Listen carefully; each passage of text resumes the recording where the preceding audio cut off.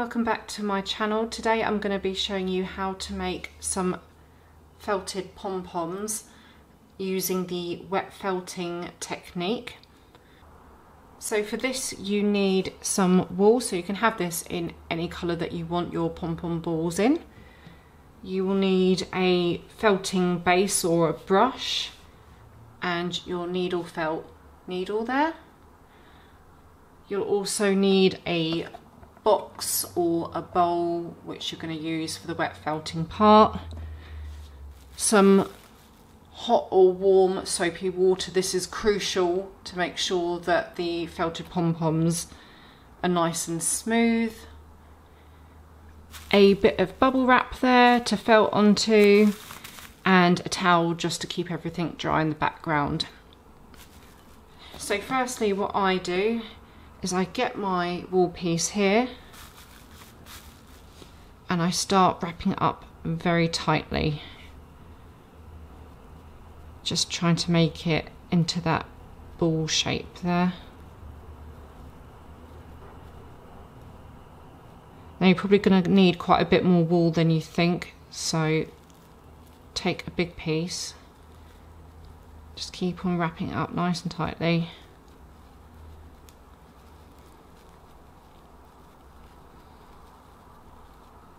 So you sort of have a rough ball shape there.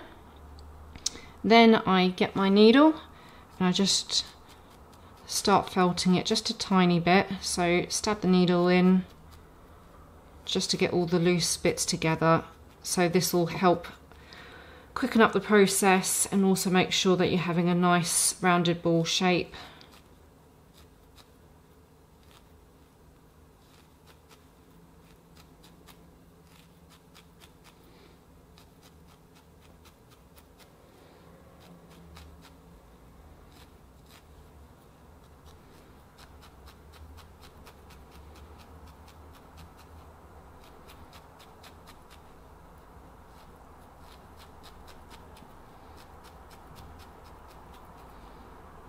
And then I just tend to roll it in my hands just a little bit. So you see we've got a rough base ball shape there. So you just want to carry on with your other pieces. So all of these pieces, I made sure that were roughly the same size there. So again, just begin to wrap it up tightly.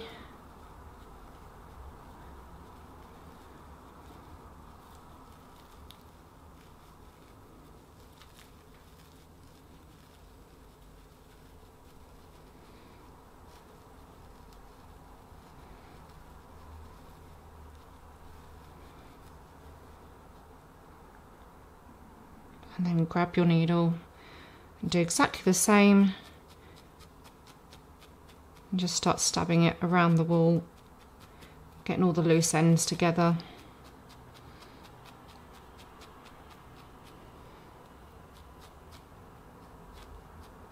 So I've tried different versions and different techniques of this, but I find this one is most effective to get a really nice smooth rounded shape. I found the other techniques were a bit lopsided, or I had bits of fibre still hanging loose from it. So you can do the dry needle felting technique, so just using this needle and just going all the way around the ball and just keep on going like that. It can take a long time, so I find this wet felting technique reduces the amount of time it takes. And you can make your garland or whatever you're using your pom-poms for quite quickly.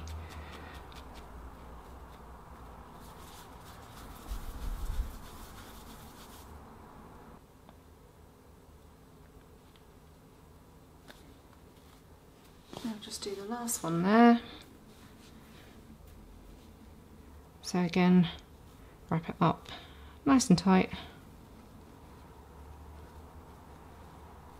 Going one way and then another way.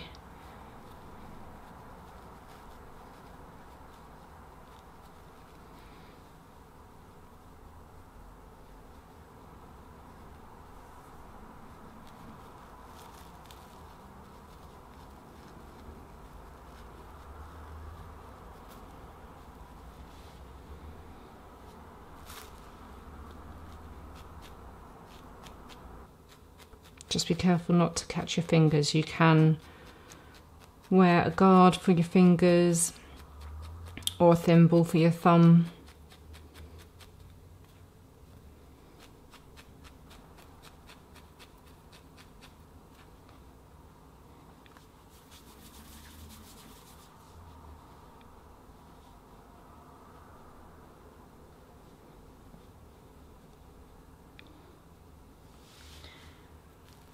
Then with the next step, make sure you've got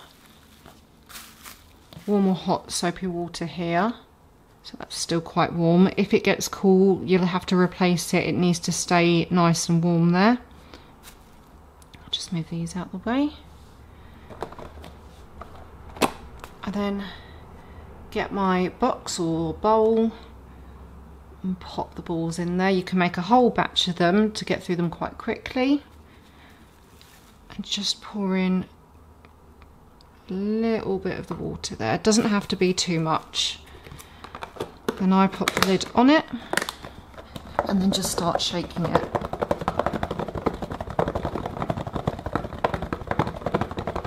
You want to make sure that the balls are covered in the water.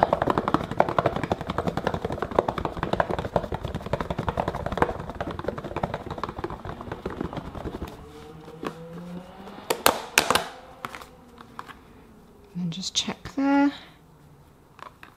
So those are nice. You can see there that they're soaked in the water, and I can feel that they're nice and soaked. You don't want it absolutely dripping with it, but you want it fully soaked through so that they're quite easy to felt there. So this may take several times to do, but I think with these ones it seems to have worked well the first time round. So I'll move that out of the way.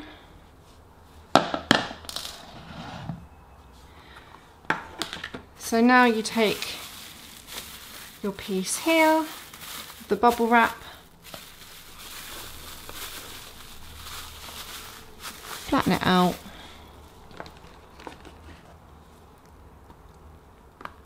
and then pop the ball on there, and then just very gently start rolling it around. I feel that it doesn't really work very well if you're pressing too hard on it, so just gently moving it around, and then alternate between the bubble wrap and your hands, just very gently rolling it around.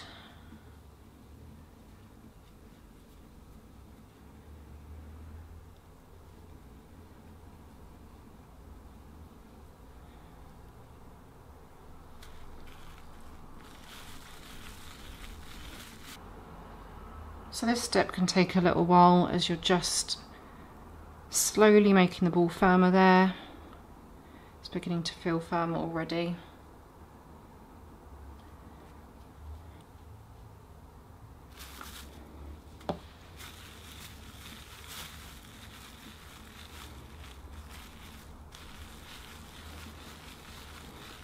So you could do several of these at the same time by popping them all down onto the bubble wrap and using a flat lid or plate and just gently pressing it around onto it.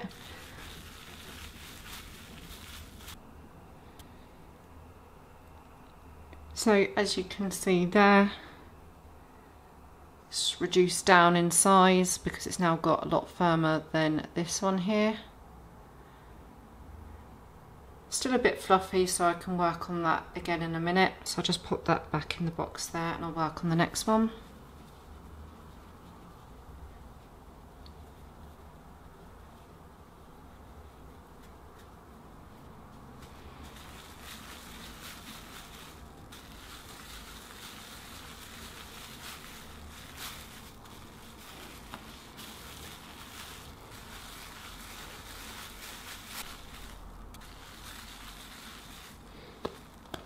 So you can see this one is now reducing in size because it's getting quite similar to the other one.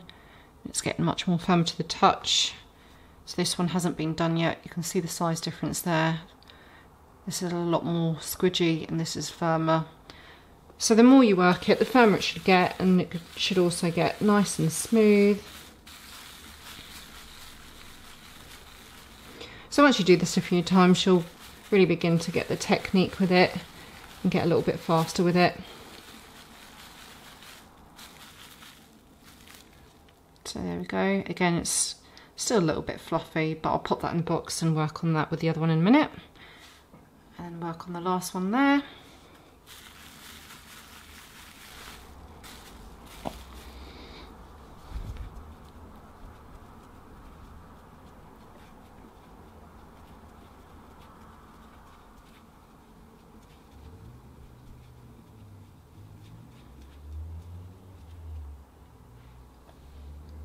So that one is also now a lot more firm to the touch.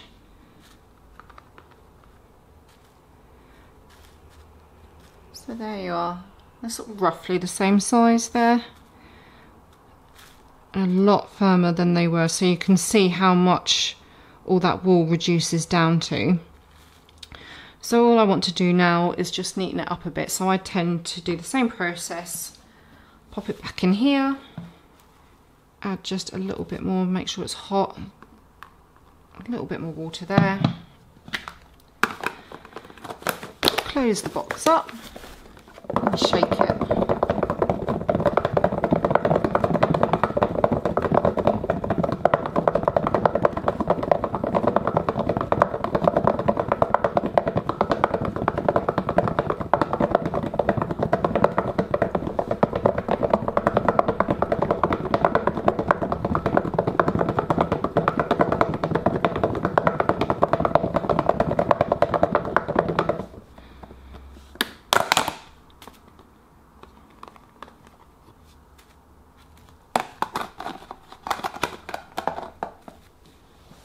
So then just do exactly the same as you did before. Also sometimes put a tiny bit on there.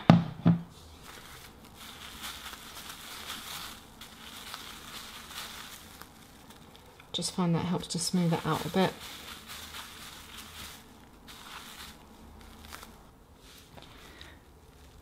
There we are. So I've smoothed that one over there, and again you can see how much it's reduced in size again.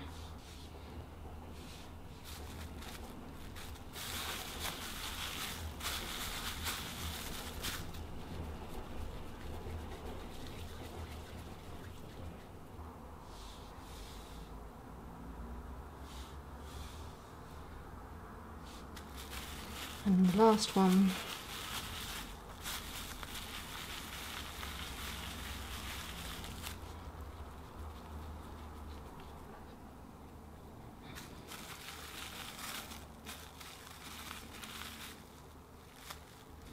And there we have it, your wet felted pom-pom balls there. So I put these usually in a nice warm dry cupboard, and depending on how wet they are it'll take longer or shorter to dry, so I usually leave mine for about 24 hours to really dry through.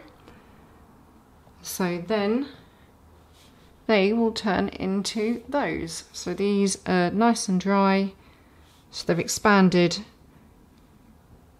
a little bit there as they've dried out, but they're all nice and firm and they're ready to use for a garland. So you can do these in all different colours, in all different sizes, but they're really lovely to use for a nice garland. So if you want to see more videos like this one, like and subscribe and comment down below, and I will see you in the next one. Thank you for watching.